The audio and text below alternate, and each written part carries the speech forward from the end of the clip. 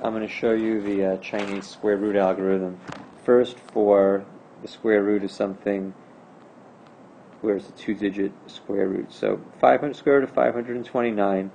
I put a 0 before the 5 because we want to have an even number of digits so we could split them up into these groups of 2. Since the square root of 5 is between 2 and 3, we put a 2 here. 2 squared is 4. Subtract and bring down. Now, what we do, and this is a little unusual seeming, we take our answer on top, which is 2, we double it to get 4, and we think 40 something times that same something has to equal 129. As an approximation, 129 over 40 is 3. So the answer is either going to be 3 or something less than 3. In this case, 3 is the answer because 43 times 3 is 129. 3 goes there.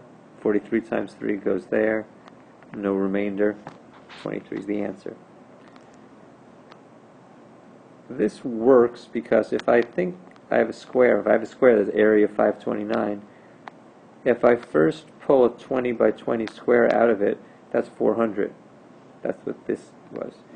So what's left is 129, this L-shaped thing. But the L-shaped thing is 20x, if I call this x. 20x, 20x, and x squared. In other words, 40x plus x squared. You see the double of the 2 there? If you factor out the x, it's 40 plus x times x, which is exactly what we had going on over here. For a 3-digit square root, it's the same process, but it's a little bit longer. So now I'm taking the square root of 0.55225. Again, square root of 5 is between 2 and 3. Subtract, bring down again. 40 something times something is close to 152. 152 over 4 is over 40 is still 3, and 43 times 3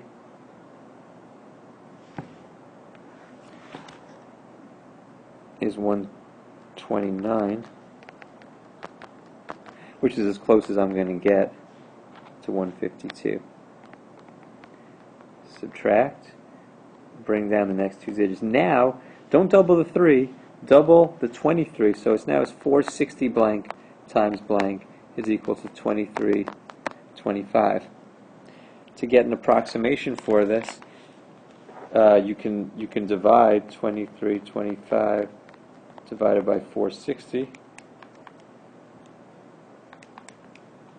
to get something around 5. The answer is either going to be 5 or less than 5. But if you try 5, in this case it actually works out to 2325. So the answer to this question is 235. This works for a similar reason. First we chop off, this big square has area 55225.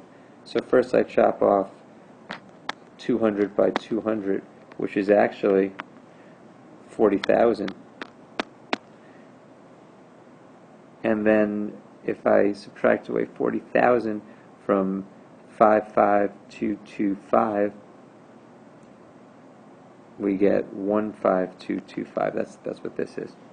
That's what the area of this guy has to be. So it's similar. We end up then chopping off 30 from here. And this picture's not done properly, but it's a similar idea. That's how you do the Chinese square root algorithm for 2- and 3-digit answers.